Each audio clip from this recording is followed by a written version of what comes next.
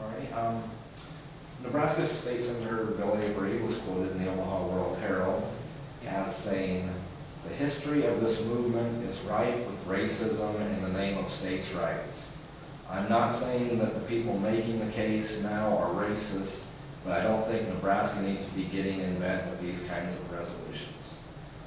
Is Senator Avery's accusation mostly an isolated case of the historical association with racism charge, or is this a common sense argument used by opponents? What's your response to this statement? Well, I can say that it has not been raised by other people. So far, my colleague, Senator Avery, who is a friend and for whom I have great respect, he's the only person that's brought that up. I'll say this: this is a legitimate point of discussion. It's unfortunate that that we would interject race into this issue. My background, people may not be able to tell or realize. My background is, my mom is from the Philippines. Okay, she's born and raised there. She came here, and I came along, and I'm Asian American. So I've never thought of myself as this way before, but in this day and age, I'm told that I'm a minority. And I am, by definition. My mom was born in another place. Asians comprise a minority in this country. It's the furthest thing from my mind to interject race into this, particularly because of my background. What's more, that's not who I am. That's not the way I operate.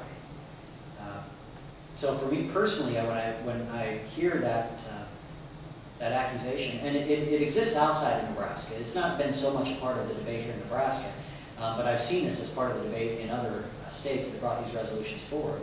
It's really unfortunate because this is a legitimate, logical, meaningful policy issue that we ought to be talking about. If the 10th Amendment means something, then let's try to put some flesh on that meaning.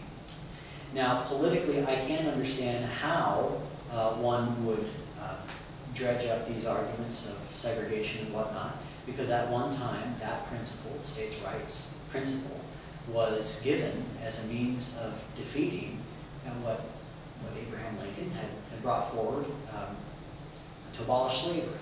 And I'm talking in general principles here, but that principle was one that was utilized in the South to defeat this broader principle that would have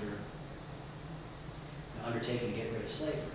So I mean, I can understand how that argument was utilized in the past, but we're talking about principles today which I don't see how it can be construed that we're trying to interject race into this. I'm not putting forward a resolution that says that one class of people is inferior to another. I'd be the last person to do that for those who know me, and just politically, my mom's from the Philippines. I was the only Filipino in my hometown growing up. I know what it's like to be different. I know what it's like to be a minority. It's just the farthest thing from my mind. So, yeah, it's not about that. And if indeed the discussion were to degrade into some type of racist, some type of opportunity to exploit someone's race or to exploit racism, I'll have no part of it.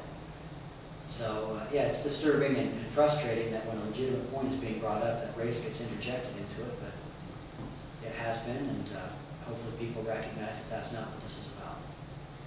Well, and since the Civil War, the Constitution has been amended to guarantee civil rights for everybody. So by saying, hey, we support the 10th Amendment, we want a dialogue on our rights under the 10th Amendment, is not saying to violate other parts of the Constitution, that they all go together. The Constitution is a document, and to utilize part of the Constitution to controvert or militate against another part of the Constitution is not only illogical, it ought to very easily be shot down because of its illogicity. So yeah, I understand what you're saying, and I agree. Hopefully we can focus our debate on a meaningful issue that I am positive is on a lot of people's minds. Absolutely. What is the likelihood of this resolution getting passed during next year's session? Well, it's hard to predict. What happens here in the legislature, next year is going to be what's called a short session. And so basically we're going to have a lot less time in order to move forward with our ideas, with our agendas. You take me, multiplied by 49, there are 49 other state senators. So it's hard telling what's going to move out of the committee, what's going to move forward. I'm hopeful that since this is a resolution, it's not at the same level of statutes or the bills that I bring forward or to change law. This is only a resolution so that it's resolved on the part of Nebraska. It is an expression on the part of Nebraska. I'm hopeful that the fact it's a resolution, it will be able to find its way onto the broader agenda of our legislature. And like I said, the support out there in the public has been substantial. I'm hopeful that we can at least have some small dialogue on a resolution. Hopefully we can squeeze it in as part of our agenda. I really don't know what its chances are of succeeding, but again, I'm constructing this such that it's ready for debate and that it is reasonable for us to debate. That's what I'll try to do. Part of my responsibility is to do that, and I plan on doing that. Okay. Well, I guess my last question, a little bit lighter. You mentioned being on national TV. I believe that was the Sean Hannity show on, yes, on Fox News channel. Right.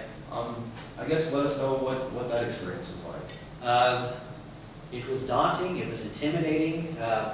About an hour and a half, 2 hours before I was to travel up to get on to be filmed for this, I was at the weight room at the YMCA there at the Cooper YMCA in South Lincoln, and I was talking to a friend of mine, and he could tell that there was something wrong with me, and I'm trying to exercise and put it out of my mind, but clearly I wasn't. I was very nervous. It's nerve-wracking to be in front of millions of people, but at the same time, it's a great honor. It's probably never going to happen again. It's my 15 minutes of fame, I suppose.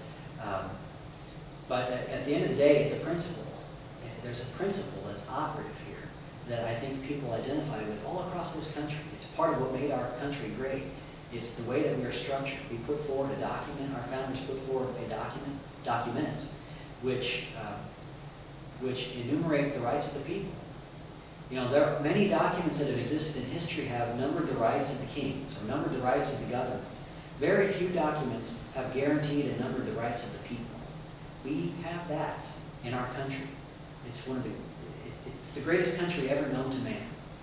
And so why is it that a resolution that gets brought forward in little old Nebraska to talk about the 10th Amendment and how it applies to people's lives, how does that make it on national TV? Because it is forever ancient and forever new. It's something that is as old as our country, but it is something as new as the people who are coming forward and recognizing it exists. And so for that reason, it's newsworthy. So now, it may not have been newsworthy in the way that I wanted. They saw this more as an opportunity to talk about how Nebraska doesn't like what's going on in the Obama administration. That's what was going on, I think, with Hannity's producers anyway. That's the angle that they took on it. But at the end of the day, there was a principle that was operative. And so for me, it was a great honor to be able to talk about this principle on behalf of my constituents and really on behalf of the people of the state of Nebraska.